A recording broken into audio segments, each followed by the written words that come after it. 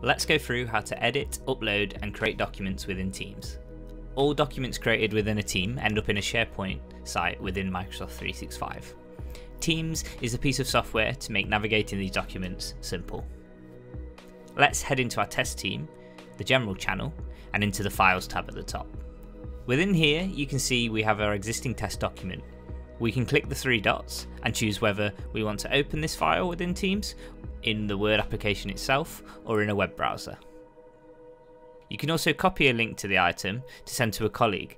This is available to link them into the Teams application or into SharePoint. These will only work internally. To create new files, you can select the new drop-down menu at the top of the screen, where you'll be able to create folders or documents depending on your needs.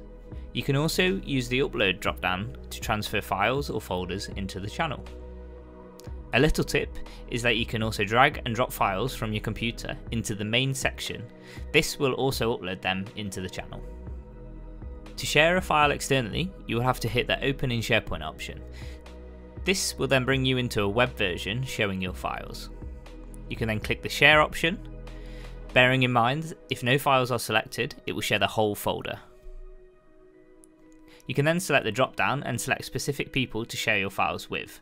We would never normally advise to create a link with anyone unless it is a public facing document. This will then ask for the email address of the individual you'd like to share it with securely.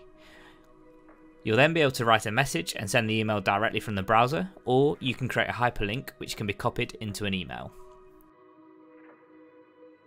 When sharing an individual file, you will get more options, such as opening in a reviewer mode only or blocking the download of the file.